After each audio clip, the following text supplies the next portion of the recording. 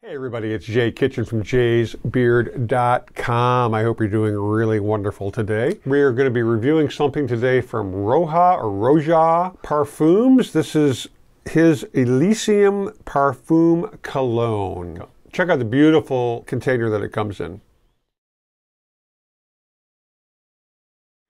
Before we get too deeply into the review, if you would be kind enough to subscribe and smash that thumbs up button, we'd really appreciate it. It really helps get more eyes on our content, which we really want to do.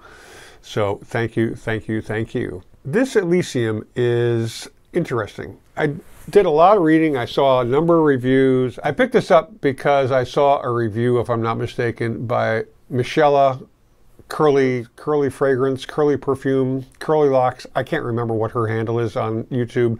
She's funny as hell, and she does really great reviews. So you definitely may want to check her out just as a comparison. I'm far, far less good looking than she is and a lot less funny, but she's pretty cool. So check her out when you get a chance. She talked about this, a number of other YouTubers have referenced this in their reviews, so I figured let me check it out, right? So I did. I sprayed it on several hours ago. It opened with this amazing citrus smell. It has kind of devolved into a skin scent. Now, I only sprayed about 6 sprays on my arm. Now, only. I mean, for me, that's a lot. And I've discussed before, you know, when I do these reviews, I don't spray it up top. I don't spray it on my clothes for a lot of different reasons. Does that mean I don't get the full impact of the scent? Possibly. I'm trying to keep a standard baseline for everything that I try, so I don't really get out of whack in terms of, you know, how I'm reviewing these scents. The Elysium Parfum Cologne was launched in 2017. The nose behind the fragrance is Roja Dove. The top notes are grapefruit, lemon, bergamot, lime, thyme, artemisia, and galbanum.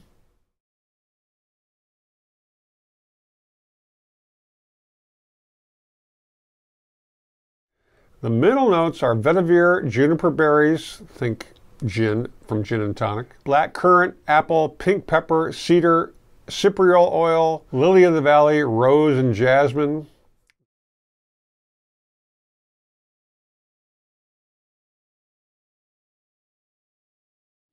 The base notes are ambergris, leather, vanilla, benzoin, and labdanum.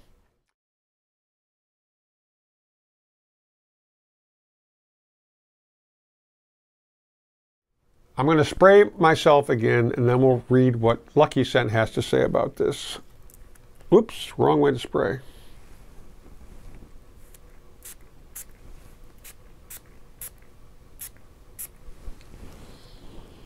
It's cool. It's got a super citrus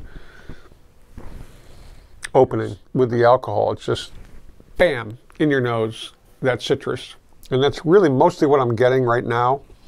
So let's let it dry down a little bit. We'll read a little bit more about it from Lucky Scent. Elysium pour Homme Parfum Cologne is the original Elysium extrait in a linen summer suit, an eau de cologne-soaked kerchief tucked into the shirt pocket. Forming part of Roja Dove's Parfum Cologne collection, a new category invented by him to give clients the luxuriousness of an EDP concentration between 15 and 20%, but with the freshness of an eau de cologne, Elysium pour Homme Parfum Cologne is pure summer bliss in a bottle, bathing the wearer in a cloud of sparkling, sunlit citrus and vetiver that lasts all day long.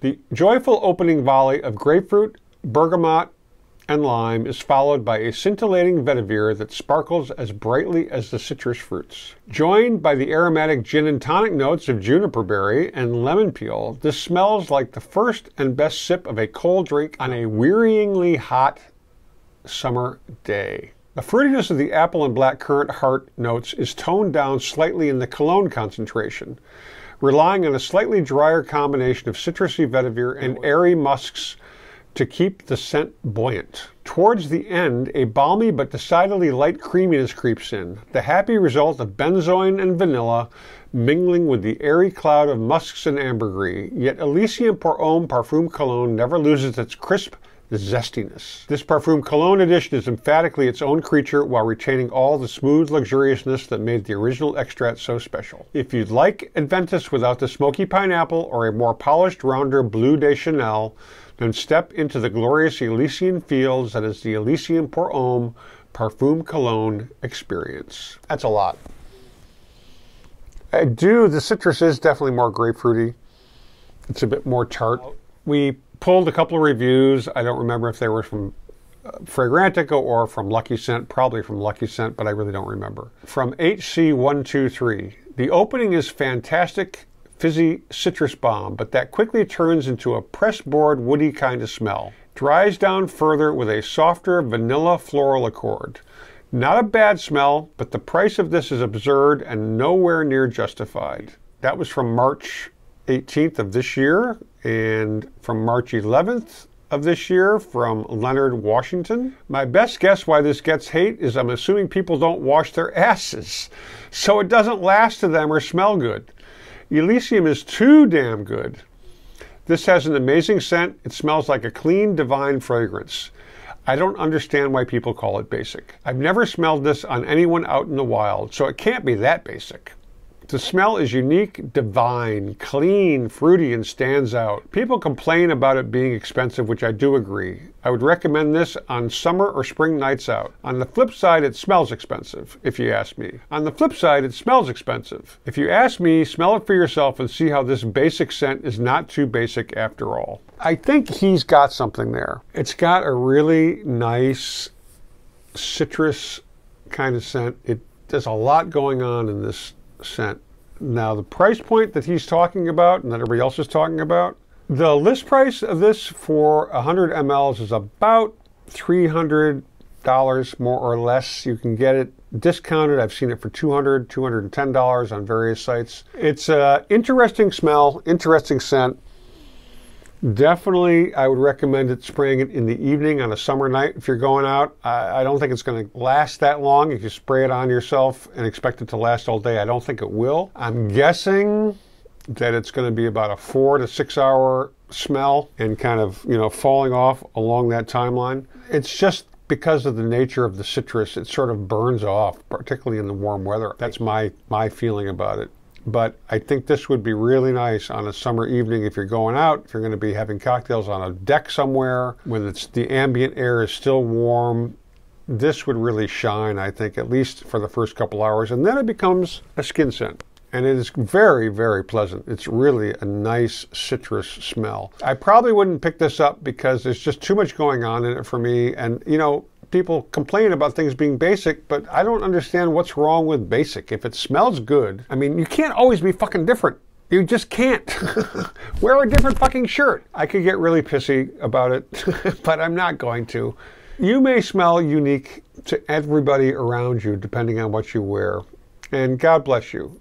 That's really not what I'm looking for. I'm not looking to be the only person in the room wearing a particular noteworthy scent. Do I want to smell good in the room? Yes. Does that require me to be some sort of exclusive kind of scent carrier? No, it doesn't. It's a very nice citrus scent. I would recommend you try it before you buy it and shop hard for this. Watch other reviews, see what people say about it. It is very nice. It's really nice. There's a lot going on in here. It's just not necessarily for me at this point. I like some things from Parfum Aroma, far better in terms of citrus smells and summer scents. But this is worth a try. It's quite nice and you may fall in love with it. If you enjoyed the review, hit that thumbs up button, subscribe if you've not done so already. Don't forget to be kind to other human beings and their pets. Stay lifted, stay well groomed, stay smelling awesome. We will catch you on the next one, and don't forget we love you. Cheers, everybody.